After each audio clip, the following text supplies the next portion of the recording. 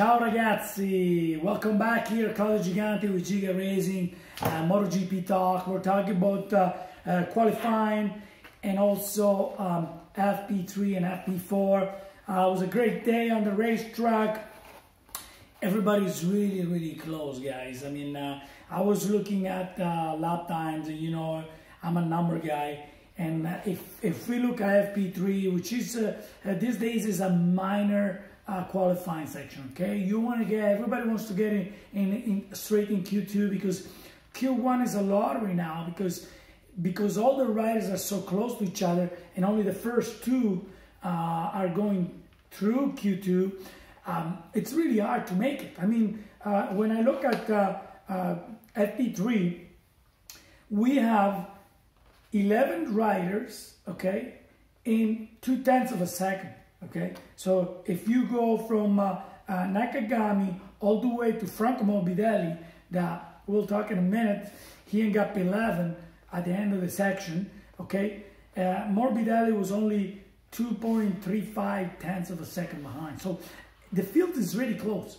So when you're that close, going through a section in Q1, it's very risky. You can get into yellow flags. You can get into you know, a cancel lap due to exceeded track limit. So there's a lot of variables. So everybody wants to. So in Q3, we saw Nakagami up on the top the timesheet. Now Nakagami. Let's talk briefly about Nakagami. Nakagami actually, I don't know if you guys know, but is using last year frame, okay? So he went back with the Honda and both his bikes have last year frame, okay? So he feels he can be faster with a last year frame, which doesn't have the carbon fiber addition that the new frame has. So Nakagami on top of the timesheet has a really good lap in FP3 at 136.9, really nice, almost 137 flat. Now in FP3, what happened? We had Morbidelli there that he had 2 lap cancel due to exceeding track limit. Now the 2 lap times that they got canceled, first there was a 137.083, which if he would have got the lap time, that is the exact same lap time that Mario Guignale finished that section in 6th. So it would have been minimum 6 with that lap time. But then he almost broke the lap record and he had a 136.684 just almost a couple of minutes before the section ended, which definitely would have put it on top because it's 3/10 faster than Nakagami, okay? So it definitely would have been on top of the timesheet for Q3. And the lap right after, he was still pushing in the 3rd section of the track. It was actually 0.46 of a sec, 0.046, sorry, 0.046 of a second better than his previous lap time. So that lap time, it was a good lap time too. But he made a bad judgment call. He actually quit that lap because he thought he had the other one. And I see that more and more often. Riders get a lap time, it's a good lap time, they have a chance to do another lap time, and what do? They back off the gas because they have 1 lap. Now, I hope the riders can see this and learn. Like, if you have done a good lap time and you're in the groove to do another good lap time, do another one, run another one, okay? Because just in case your previous one get canceled, then due to flags, due to exceeding track limit, you still have a chance to be up front. Well, Morbidelli backed off the gas, and obviously the lap time was canceled as well, and it put him all in a state of mind that, you know, a rider that get taken away 2 laps, yes, he admitted in the press conference it was his fault, but in the heat of the moment, it kind of destabilized you a little bit. Now, all of a sudden, it's doing FP4.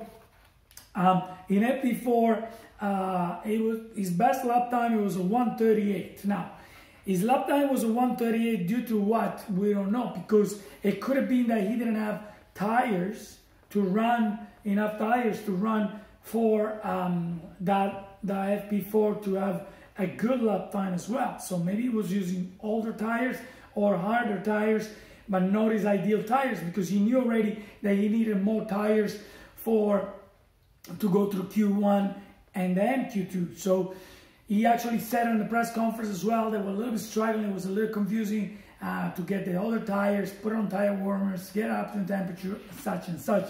He actually said in the press conference that, you probably heard it, that because it was a warm day, the tires were okay and it got to temperature on time. So I just said the word tire, which is one of my last favorite word to say these days.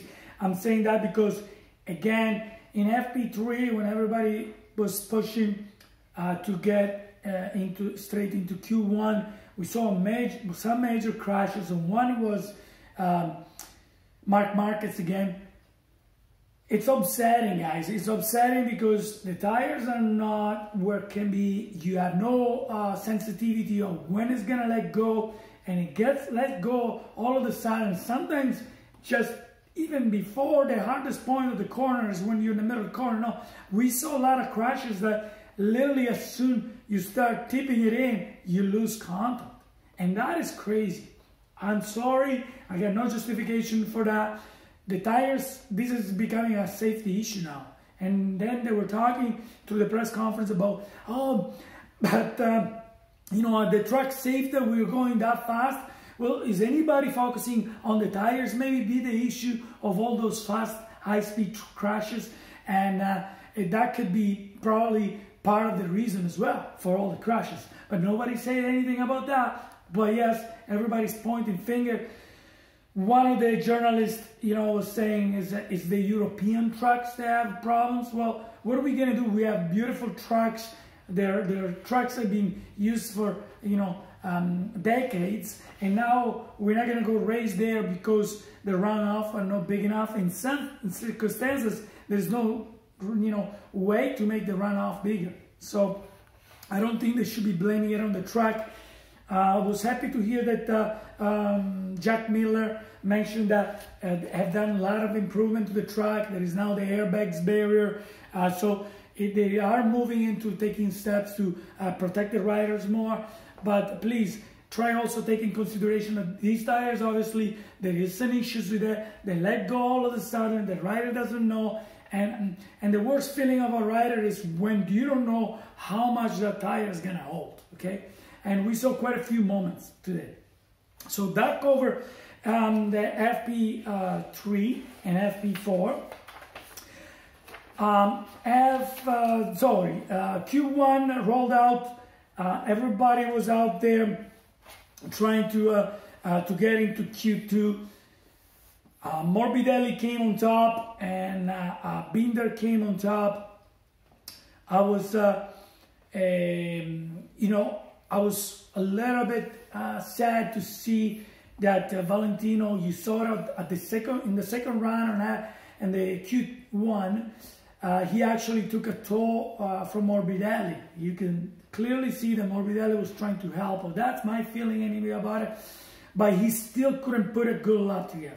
So I'm not going to go back and talk about Valentino. I think I talked about it enough yesterday. Another rider that didn't make it through, it's Marc Marquez. I think that crash really shook him up on Q3. Everybody, sorry, in FP3, everybody said that, you know, Marc Marquez always right at the limit. But you know what? That crash was pretty bad. He impacted the barrier. It was very fortunate to don't get hurt. Okay. So on qualifying, again, everybody really close. If we look at the score and the time, lap time, now from position 1 to position 10, which is Johan Mir, there is basically 0.4 of a second, guys. Not even half a second. That is crazy. Everybody's so close.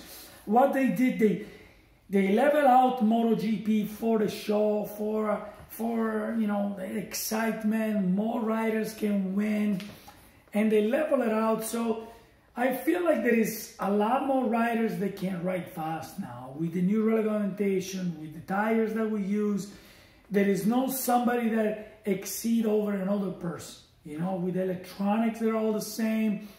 We flatted out all the riders. So it's easier to put a good lap time, I will say. And that's why you see everybody so close. That's my personal opinion. So, Quartararo, back here, guys. Again, it's a top of the time shit. He's really, really on fire. I think we're going to see good tomorrow. But I'm saying, again, watch from Morbidelli, because Morbidelli lap time, they got scrap away, which was a 136.684.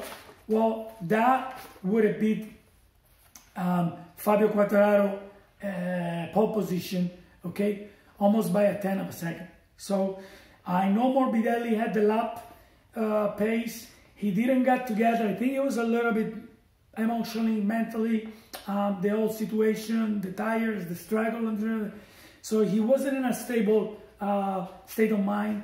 And I was worried to see him crashing, but I gladly didn't see him crashing. Jack Miller, guys, you guys know I don't like Jack much. I mean, how did he get to third spot? Well, guess what? He came out behind Francesco Bagnaia. He trailed him, got a good lap time. That's basically it, guys, because I didn't expect him to be in the top 3. But yes, he did trail Bagnaia, and he managed to get up there. If we look at the time sheets from Q3, he barely made it, Jack Miller, to Q2. And he made it only because Franco Morbidelli got 2 laps canceled. Because if either lap didn't get canceled, Jack Miller would have been in Q1, and we don't know if he would have made it through. So all of a sudden, he find himself in Q2. And then if you look at the lap time, also in FP4, he had the 8th best lap, 0.8 of a second behind. So he definitely, I don't think he has a lap pace. During the race, riders are always doing a lot better. So we might be seeing him up front again. In Q2, Zarco 0.3 behind. I mean, guys, the first 10, as I said, in 0.4 of a second. Tomorrow, it's anybody's game. But in all said and done, my prediction for tomorrow, so we can wrap it up. My podium is these 3 riders, guys. Quartararo, Morbidelli, and Francesco Bagnaia. The 3 of them has the best pace out there, okay? If I would have to choose, I will say that I'll put Morbidelli on the top step. He has a lot to prove. He really wants to win. I put Morbidelli on top step. I put Quartararo second, and I put Francesco Bagnaia definitely third, okay? Let's talk tomorrow after the race, guys.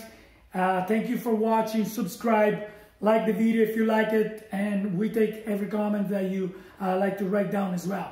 Thank you for watching MotoGP Talk with Claudio Giganti and Giga Racing. See you tomorrow. Ciao.